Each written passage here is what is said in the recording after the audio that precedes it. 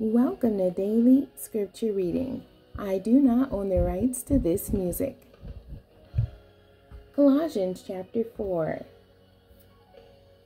This is the Amplified Version. Fellow workers, masters, on your part, deal with your slaves justly and fairly, knowing that you also have a master in heaven. Be persistent and devoted to prayer, being alert and focused in your prayer life with an attitude of thanksgiving. At the same time, pray for us, too, that God will open a door of opportunity to us for the word to proclaim the mystery of Christ, for which I have been imprisoned, that I may make it clear and speak boldly and unfold the mystery in the way I should. Conduct yourself with wisdom in your interactions with outsiders, non-believers. Make the most of each opportunity, treating it as something precious. Let your speech at all times be gracious and pleasant, seasoned with salt, so that you will know how to answer each one who questions you. As to all my affairs, Tychicus, who was a much-loved brother and faithful assistant and fellow bondservant in the Lord, will give you all the information.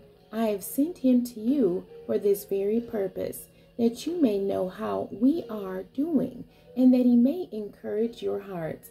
And with him is Onesimus, our faithful and beloved brother, who is one of you.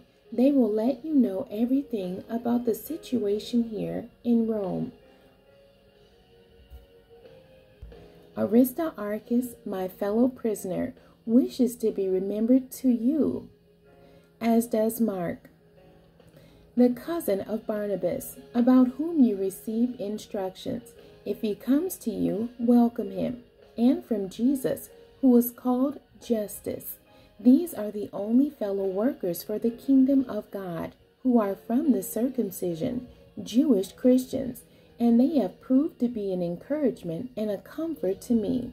Epaphras, who is one of you and a bondservant of Christ, Jesus, sends you greetings. He is always striving for you in his prayers, praying with genuine concern, pleading that you may, as people of character and courage, stand firm, spiritually mature, and fully assured in all the will of God.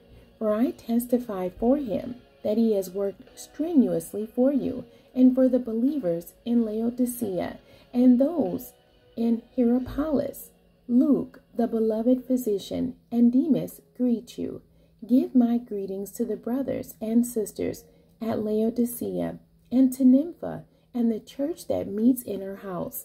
When this letter has been read among you, see that it is read in the church of the Laodiceans, and also that you in turn read my letter that is coming to you from Laodicea. And say to Archippus, see to it that you fulfill carefully the duties of the ministry which you have received in the Lord. I, Paul, write this greeting with my own hand. Remember my chains. May grace, God's unmerited favor and blessing be with you. The end. God bless you, and thank you for joining me today.